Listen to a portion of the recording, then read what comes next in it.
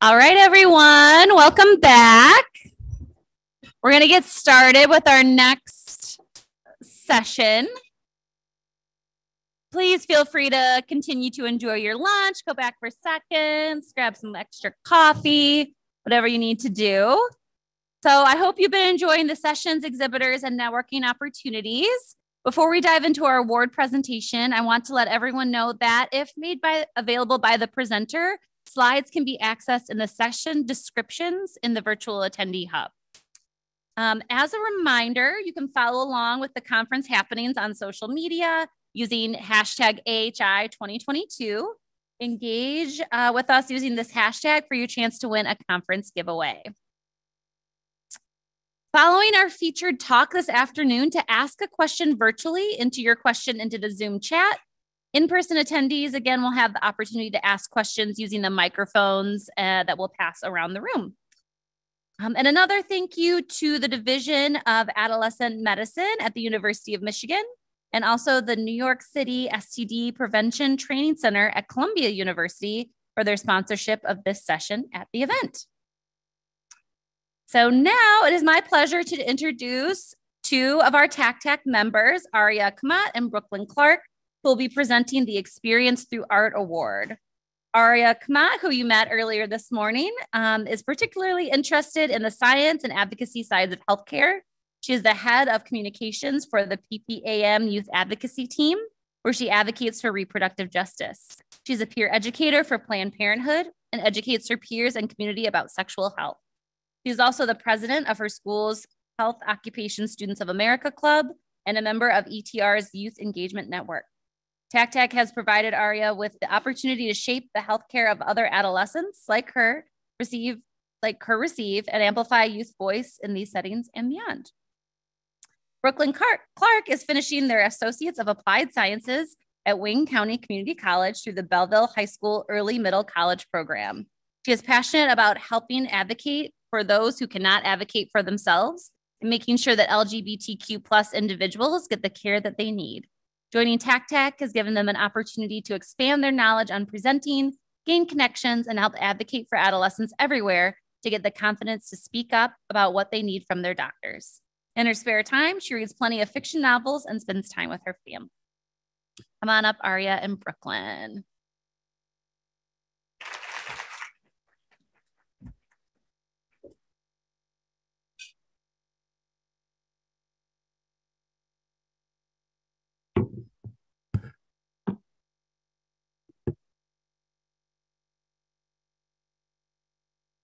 Hello, everyone. The Experience Through Art Award works to showcase young people's experiences with healthcare through art.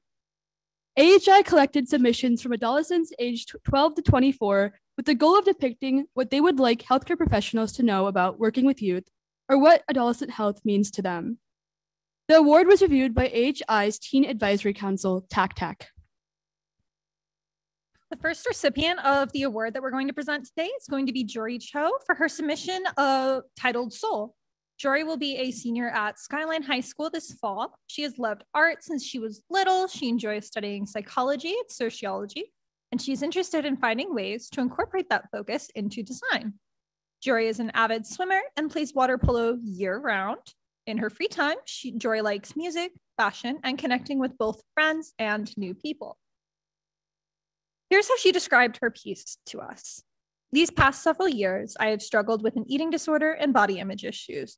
Through my art, I have been able to reflect the way that I felt after choosing recovery, pouring all my emotions out onto the paper. I would like healthcare professionals to know that nothing about a person's physical appearance reflects who they truly are. It took me a long time to realize this, that the way I look has nothing to do with the color I have on the inside. To me, adolescent health is not weight or eating habits or size, but the ability someone has to reflect the person they are in the inside out. Your heart is who you are. And we would like to invite Jorie up to the stage at this moment so that she can receive her award.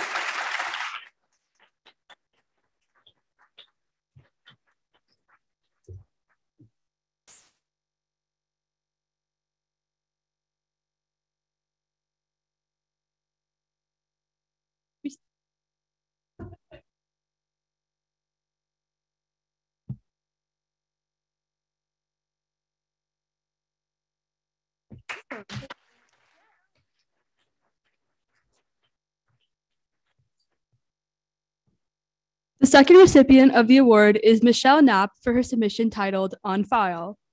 Michelle is entering her senior year at the University of Michigan, where she is studying art and design. Her work across mediums explores the strange and beautiful phenomena of growing up. This piece explores her relationship with the doctor's office, informed by the experiences of living with multiple chronic illnesses from a young age.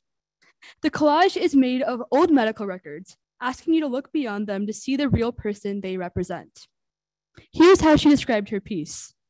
In my work, I represent experiences that are difficult to describe with words. Often this means a whimsical spin on darker moments in my personal life. In this piece titled On File, I used actual medical records that I have amassed over years of living with a chronic illness to collage a self-portrait. The countless hours I've spent in medical offices being seen through the lens of the world often did recognize the way in which living with an invisible chronic illness shaped me. I believe now more than ever, we need to take the time to see one another for the multifaceted people we all are. Michelle, if you'd like to join us for the stage to receive your award, and we'll also take a picture with you. Congrats.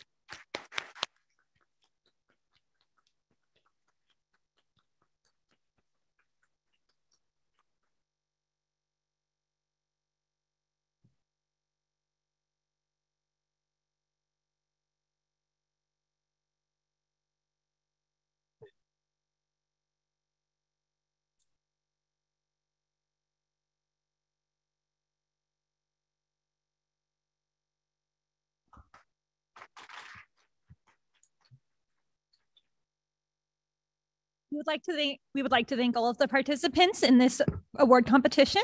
And if anyone here is interested in showcasing this type of art from both the individuals who won the award and anybody else, you can find these artists are open for commissions, and you can contact them as well as the honorable mentions at the information provided in the conference program. Thank you all.